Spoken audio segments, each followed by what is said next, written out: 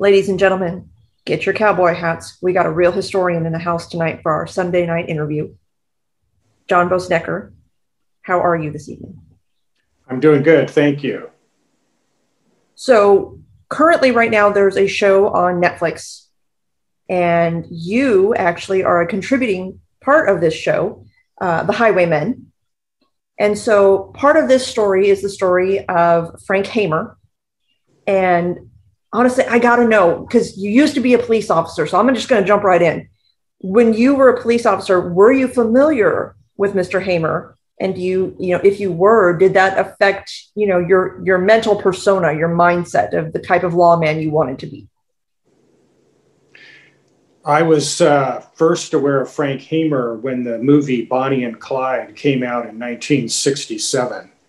And that was one of the great American films starring Faye Dunaway as Bonnie Parker. And Frank Hamer is the Texas Ranger who tracked down and killed Bonnie and Clyde in 1934. And so the film made Hamer the villain. And he's captured by the gang. He's humiliated by Bonnie. Eventually, he's released. And then in revenge, he tracks them down and kills them.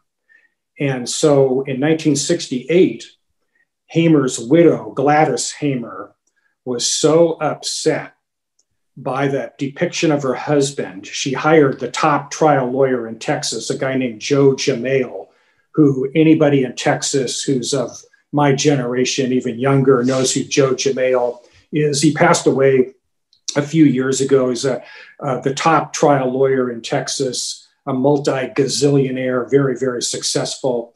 And he filed a lawsuit against Warren Beatty, who was the producer of the film and the star as Clyde Barrow, and recovered a significant amount of money for various business torts, like using Hamer's name without the family permission. He couldn't sue. He's a very smart lawyer. You can't libel a dead man. So he couldn't, and Hamer had passed away about 10 years before this. So Jamail filed this lawsuit, recovers money for the family. But the widow, she was so upset, she also sponsored a book called I'm Frank Hamer, which I read. It came out the very next year, 1968. I was 15 years old. I rode my bike to the local library where I grew up in Mill Valley, California, and I got the book and read it over and over again. And then over the years, I thought, as I became more knowledgeable about the history of the Old West and wrote numerous books about crime and outlaws of the Old West, I kept waiting for someone to write a proper biography of Frank Hamer. And so to answer the second part of your question, I was a police officer for 8 years, from age 21 to 29. They made me a training officer. I trained 17 rookies in a year and a half. And I found out later, you're only supposed to have 2 a year. And I would get car sick from sitting there. I'd have a swollen tongue from biting my tongue, because you have to let the rookies mess up. And if they don't, you have to let them do everything. And if you don't let them mess up, they don't learn. And you can't be in there controlling everything, at least not the last third of the training program. So eventually I left police work, became an attorney. I can't say I had any more great patience for practicing law than I did for dealing with rookies, but I've been a lawyer ever since. And then in my spare time, I write these books that I mentioned. So Frank Hamer was something that I always wanted. One of my friends in Texas, of which all the Texas historians and writers of the Old West are all good friends of mine, and I pestered them all for 20 years. When are you guys going to do a book about Hamer? And most of the response was, he was sort of a transitional lawman. He started out on horseback in the frontier period, the border period, but then he ended up as a gangbuster during the 1930s. So he's driving a car. He's not riding a horse. So he's kind of like, outside our wheelhouse. And that was the main reason why no proper biography of Frank Hamer was ever written. This book that came out in 1968 was basically a puff piece. It was not a critical biography. My book is a critical biography. It shows the warts and all. I think those make for the best kind of stories. Does it bother you that Bonnie and Clyde is so romanticized? Does it to me, it kind of feels like a Joker and Harley Quinn affinity, or a Romeo and Juliet. And they weren't very good people. I don't understand why the need to romanticize them.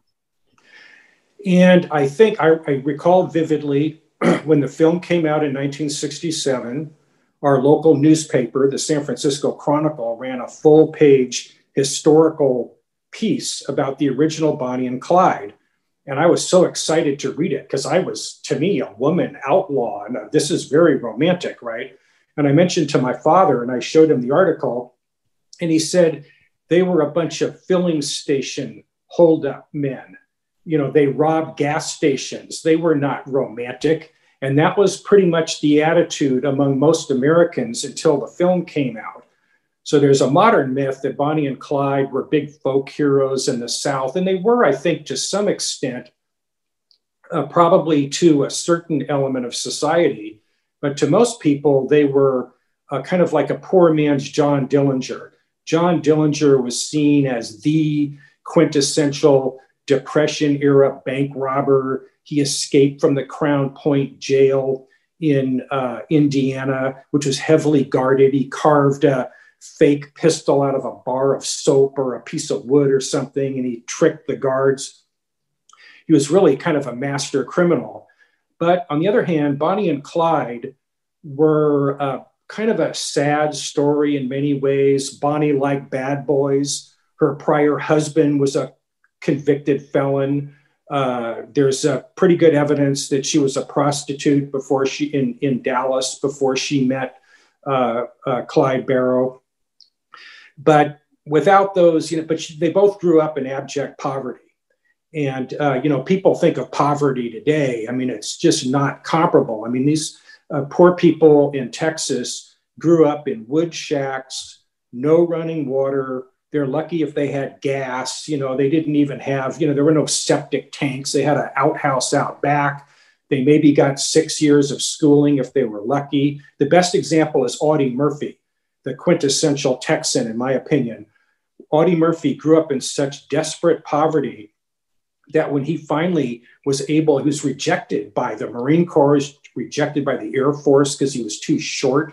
And this is the greatest combat soldier in American history. He killed 274 Nazi troopers single-handed in 3.5 years of relentless combat.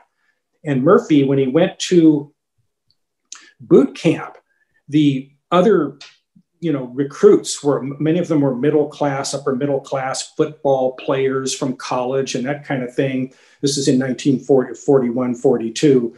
And they hated the clothes, the boots, the food. And Audie Murphy they all remembered this later. He raved about his wonderful new boots and the nice, clean uniform that he got to wear and the fantastic food that they all hated. His food, he'd go out hunting and kill rabbits and bring them home for the family to eat. And so it's all, when I hear about poverty today, don't tell me about poverty. These people grew up in abject poverty. Bonnie and Clyde, the same thing. And so, yes, it is sort of incomprehensible today how this couple who murdered 12 law enforcement officers and they killed some of them in cold blood could be romanticized. But the fact is that they had this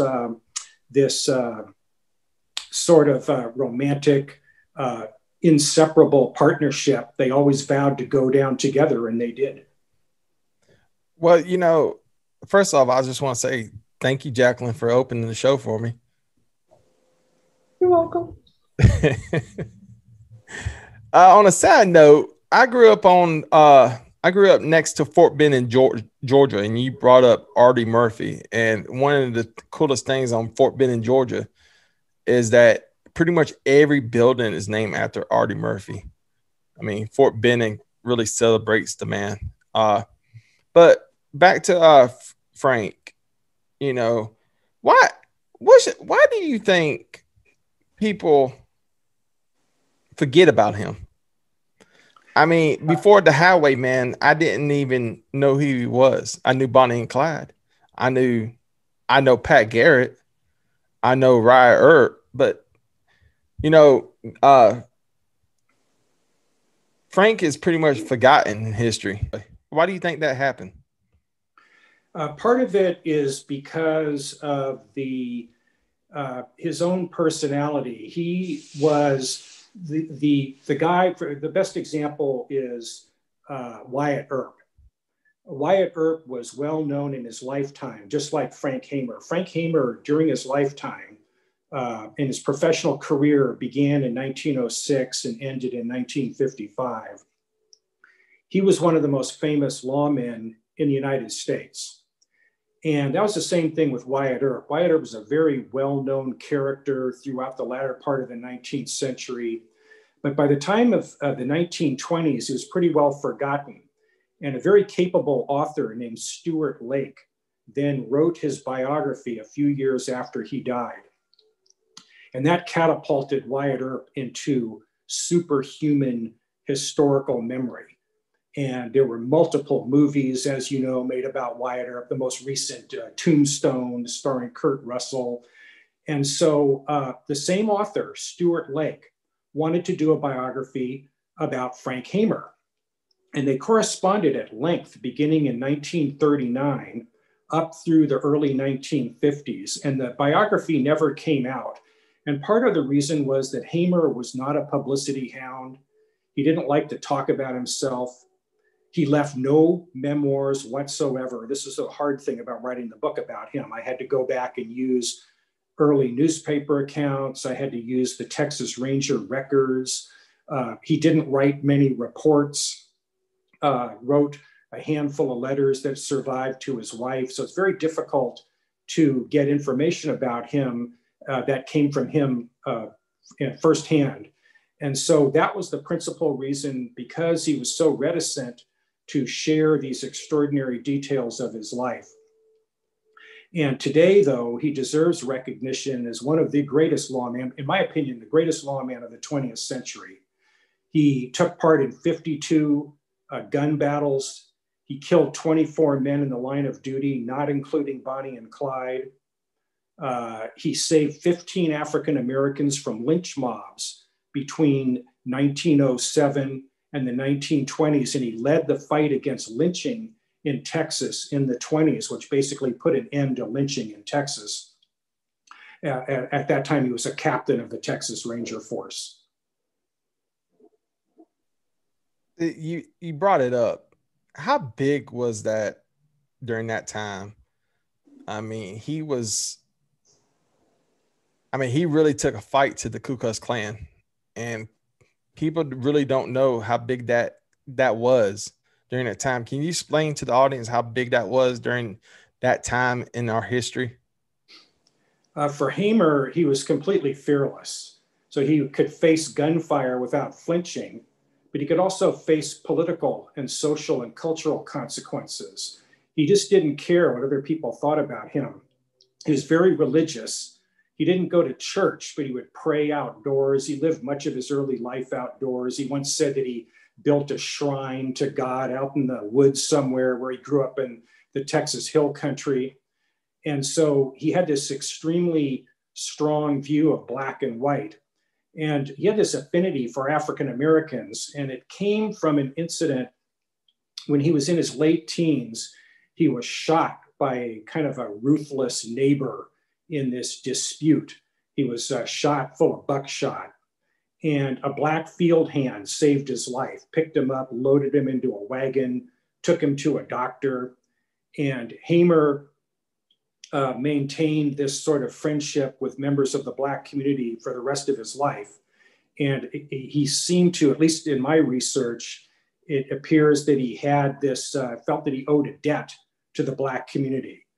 And so, and another thing that affected that was his captain, when he was a young man, was a guy named John Rogers.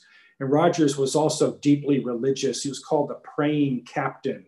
He carried a Winchester rifle and a Bible. And Rogers, and this is not something that anybody made up. You can go to the Texas State Archives and read these letters by Captain Rogers, where he'll write in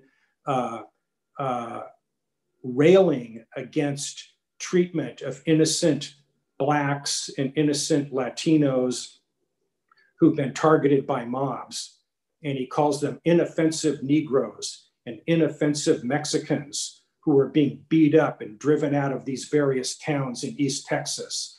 And so this is Hamer's training reinforced his feelings that he already had about African Americans.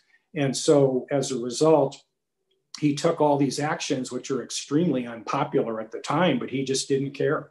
He did what he thought was right. So you had mentioned earlier that with Hamer, there isn't a lot of historical data. You know, he didn't leave a lot of records. As someone who enjoys historical artifacts and going back to historical sites and stuff, when you go to research these people, you know, how is the process? You know, obviously you're pulling archives, you're doing, you know, the interview work that you can do. Do you go back on location to these places? I do go to locations. Some of it depends on the time that I have available. I made numerous trips to Texas. One of my favorite things I tell people, folks will tell me, oh, I'm researching so-and-so. And I'll say, oh, what kind of research are you doing? Well, I went on Wikipedia.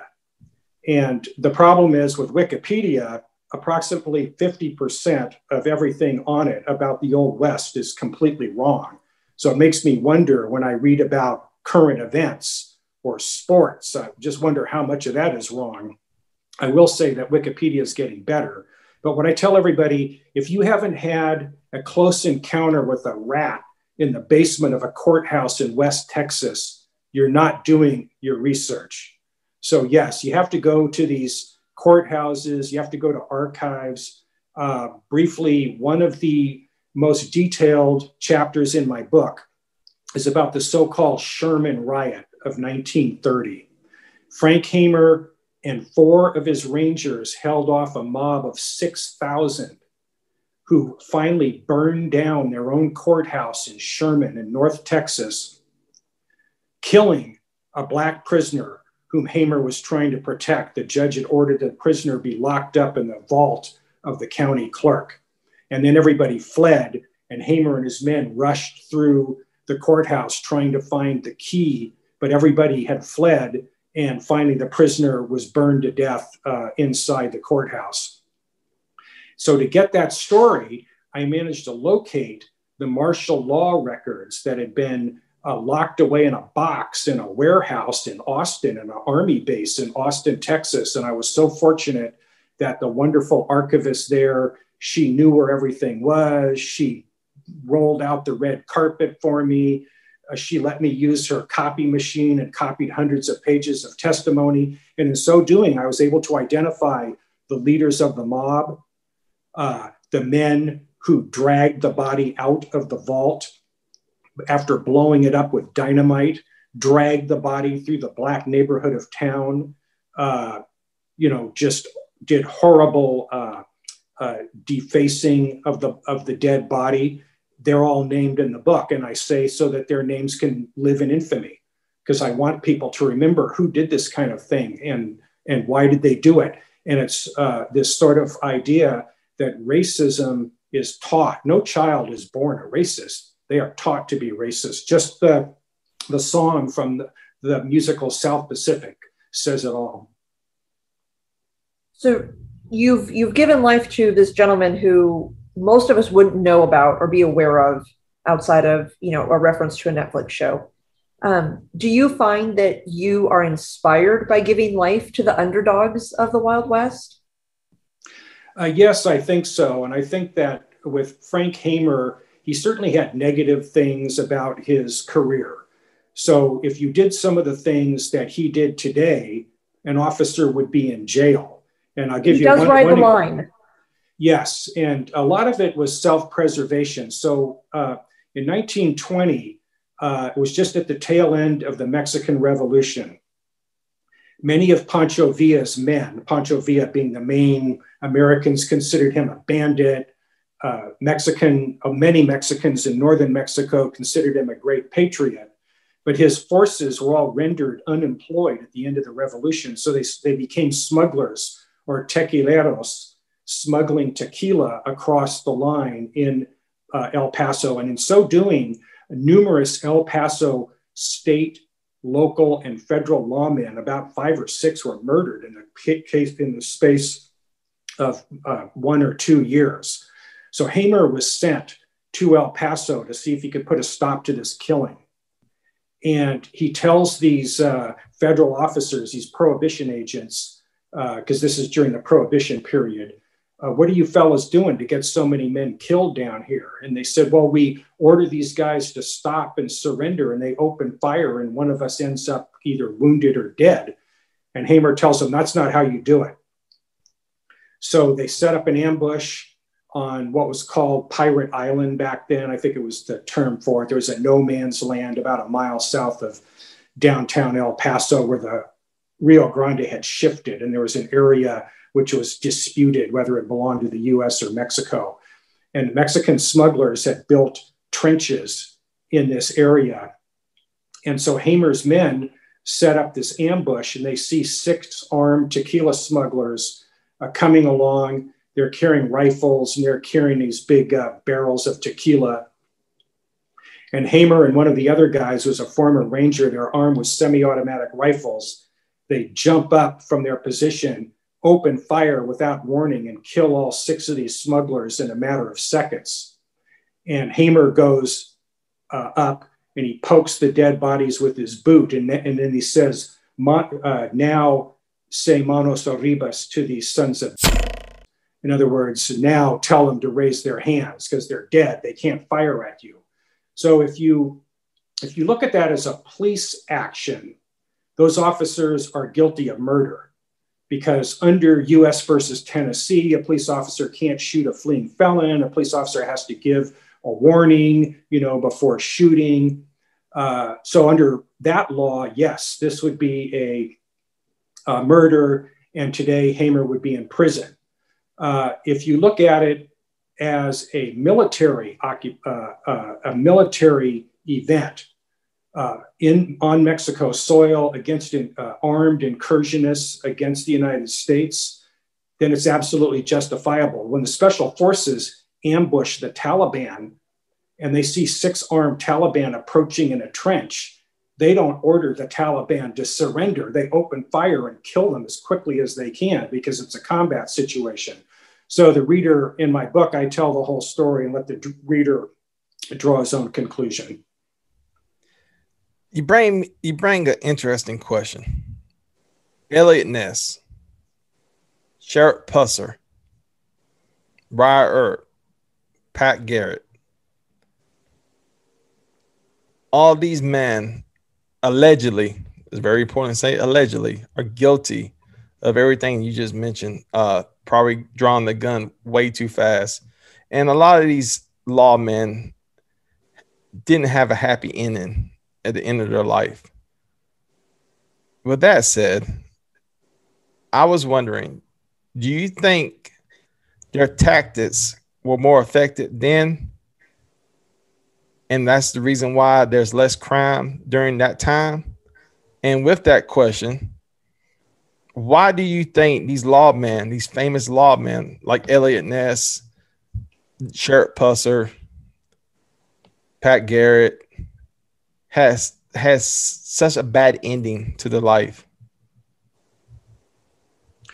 In the 19th century, the homicide rates were way, way worse than they are today. So in California today, the annual homicide rate is about 9 per 100,000. During the gold rush years of the 1850s, the California homicide rate was 300 per 100,000. It was just, there are no comparison. And there were similar homicide rates in Texas, New Mexico, Arizona. Every scholar that studied these early communities finds homicide rates many, many times higher. So occasionally I give talks to the California Sheriff's Association and sometimes to various police chiefs groups. And I tell them, you guys get all excited because you reduce the homicide rate from 11 per 100,000 to 9 per 100,000. Those are statistically totally insignificant because in the 19th century, you have homicide rates that are at least 50 per 100,000. So the homicide rates in a peaceful community are 5 or 6 times higher, 7 times higher than they are today.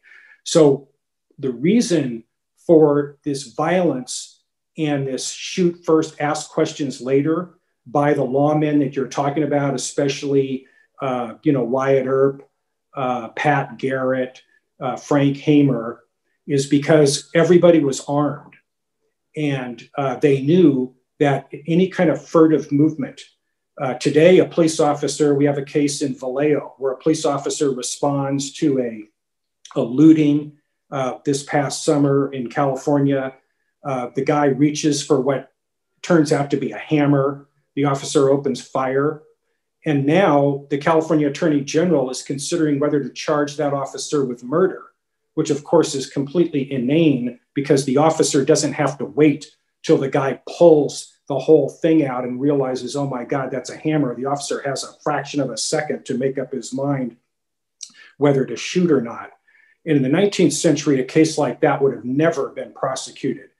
Every juror brought, and then and now, brought their own life experiences into the courtroom. And the best example is Oliver Wendell Holmes, the Chief Justice of the United States Supreme Court. And he served as Chief Justice up till around 1930. But the one thing of his whole life that he always brought with him, and which affected him till his death, were his heavy combat experiences as a young officer in the Civil War 70 years earlier. He never forgot those. He was wounded, almost killed in combat.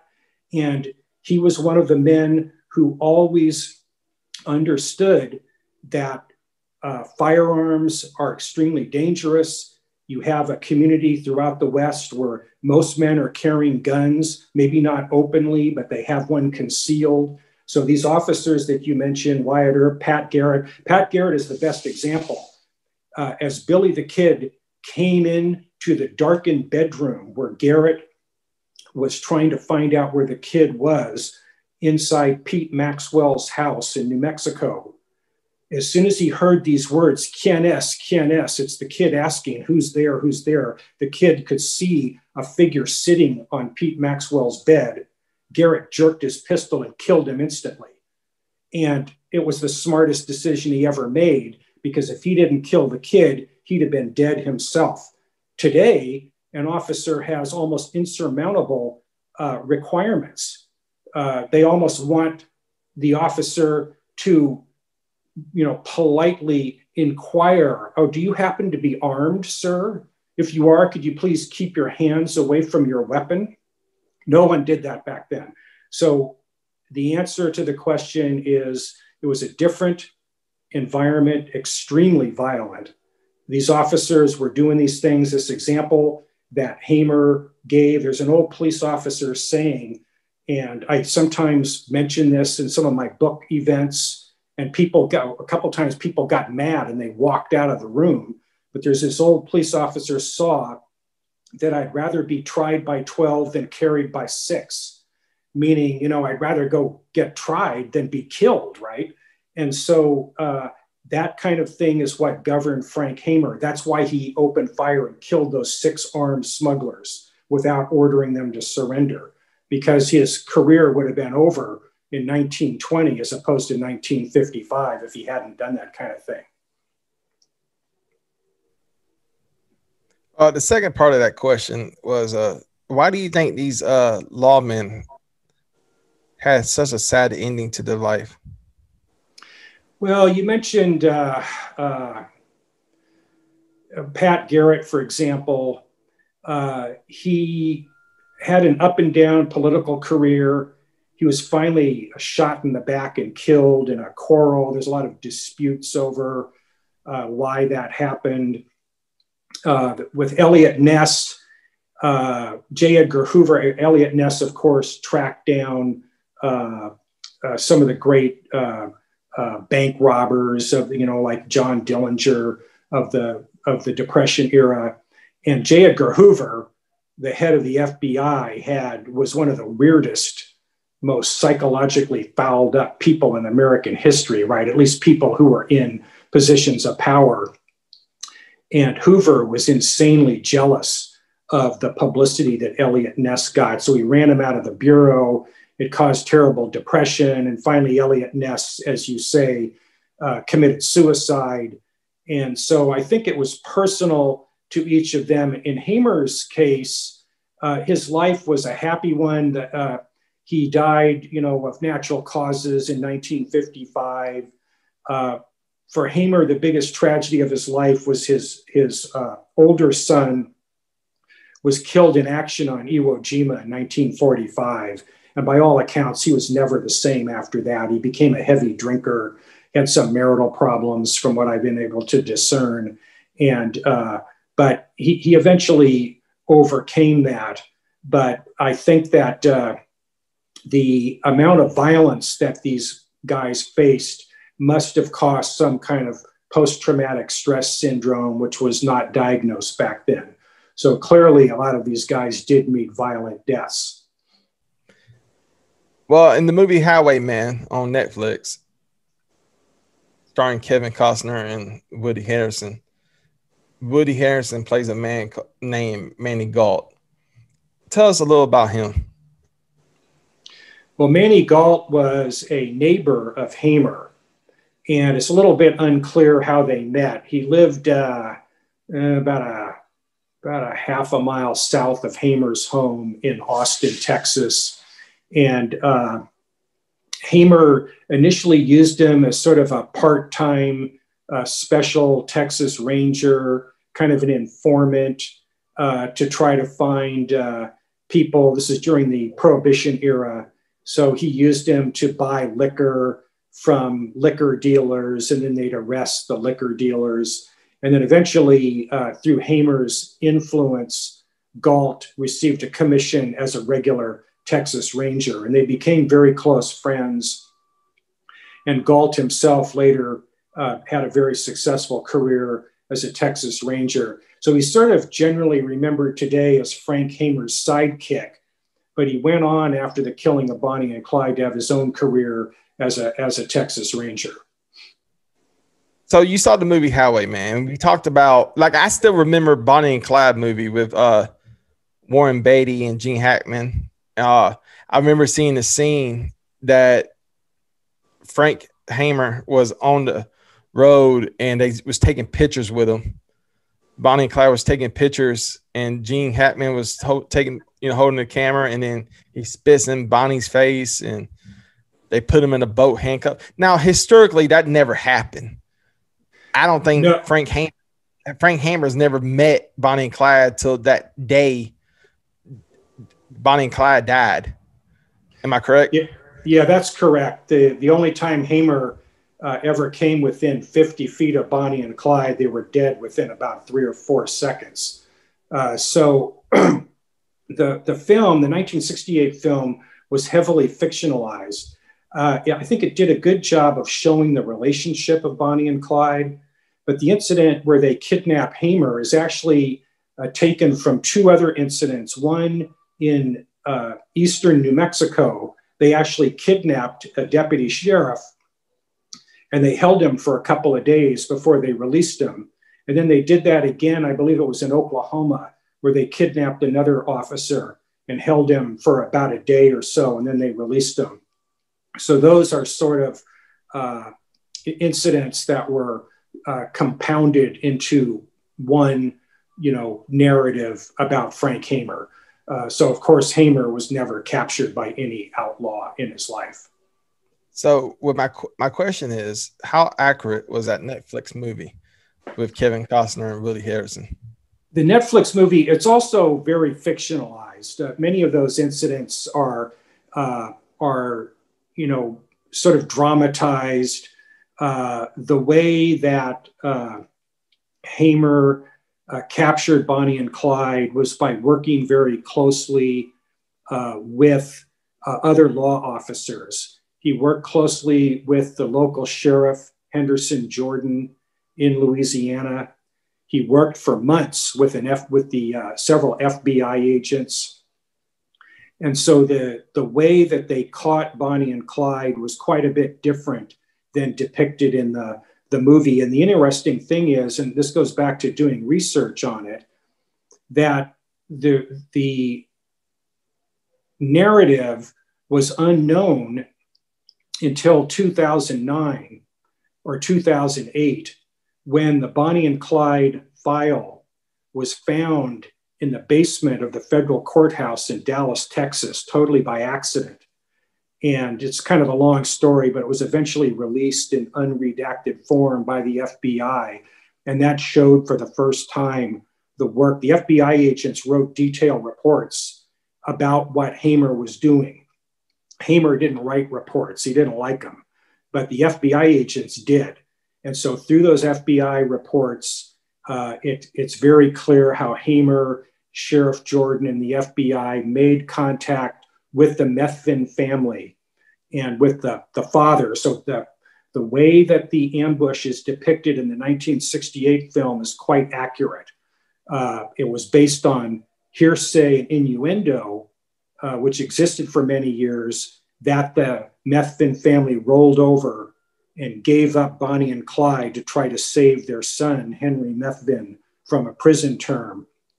And that's exactly what happened. The FBI reports confirm that. So both movies are fictionalized. They're both extraordinarily entertaining. And the wonderful thing about The Highwaymen, it's written by John Fusco, who's written other great screenplays. And the great thing about it, and John Fusco has this tremendous passion for this Frank Hamer story and worked on it for many, many years. Originally, The Highwaymen, it was supposed to be Robert Redford and Paul Newman. And then this was years ago, like 15 years ago. And that's how long he was trying to get the film made. So it's a great story, but yes, fictionalized. And, and I fully understand that, because you can't, I'm a historian, but you have to understand that film and TV rarely depicts facts exactly as they happened. Yeah, I can see that, because, my little girl, me and her are both Billy the Kid addicts. Like, we love Billy the Kid. I liked him as a little boy, and I have two sons, but my oldest son doesn't really care about anything that I like. So my daughter likes everything I like. So I introduced her to Young Guns and Young Guns 2. And during the movie, I was trying to explain to her, like, this is not real. This is not real. Charlie doesn't die at the end, really. He dies later on in Young Guns 2, but Doc's going to die. You see what I'm saying? Yes. And I was trying to explain more about the regulators. That's one thing I want to close to that disc, and then Jacquelyn's got some questions. That's one thing I don't like about movies, is that the truth is sometimes more entertaining than fiction. And like, if you take Billy the Kid, for example, you can just tell the truth and tell the story of the Lincoln County War exactly the way it was, and probably win an Oscar. Young Guns is a good movie.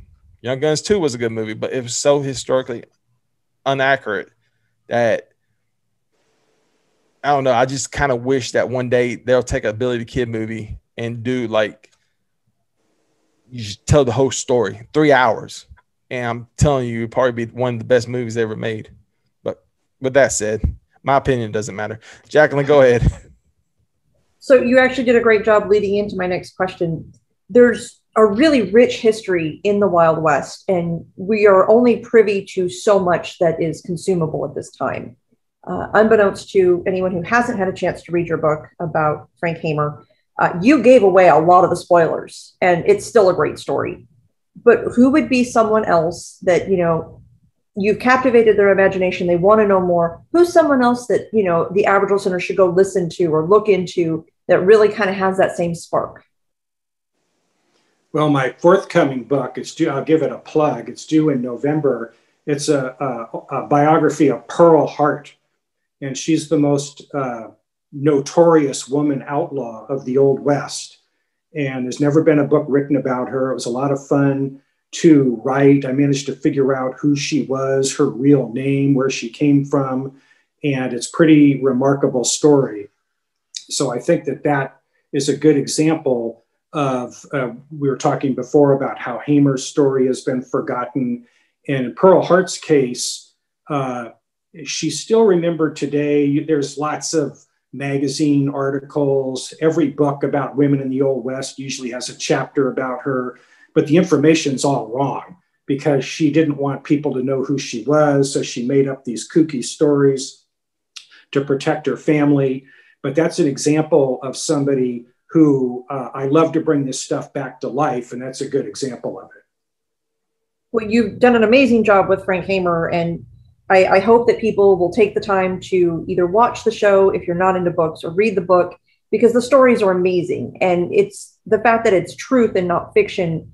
It puts you in that moment. And it's a really neat opportunity for someone who didn't live in that time period or isn't as old as Joey.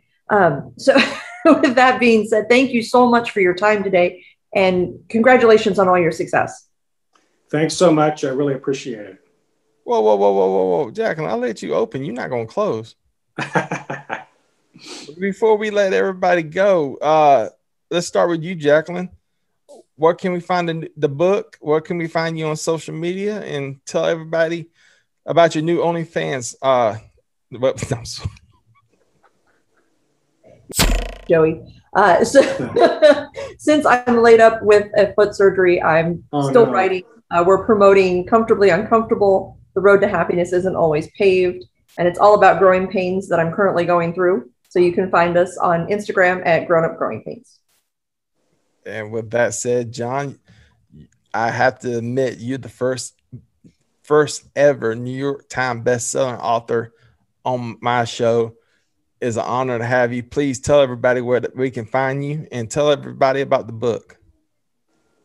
So the book is called Texas Ranger, The Epic Life of Frank Hamer, the man who killed Bonnie and Clyde.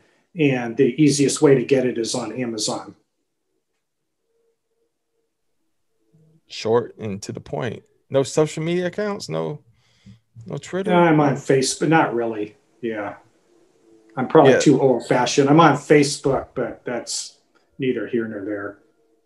Well, I'm going to tell you what. This is the honest God truth. I was so excited to have you on the show because I love history. I love the fact that you came on our show. You're part of the CTS family. And by all means, you got so much more to talk about. And I hope you one day, if you didn't get discouraged, you come back on the show and tell us more, because I don't know about you, Jacquelyn, but I love history and I love what you know. And maybe you can educate some of the audience of what is going on in that little brain of yours. And that came out so wrong. I need to sleep. We are excited about your perspective on Pearl, because a lot of the bad girls of the Wild West don't get their story told properly. So I'm really excited about that. Thank you. Yeah. And truth be told, I've been up since Monday afternoon, about 4 o'clock, and haven't been asleep yet. So today's Tuesday is already, I've been up over 24 hours now. So with that said, it's time to go night-night. Time to go night-night. No, I got another show I got to go do.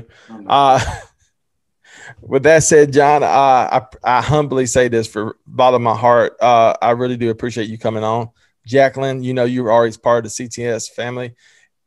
Everybody else, we got to go. John, Jacquelyn, stay on the line. Everybody else, see you next Sunday.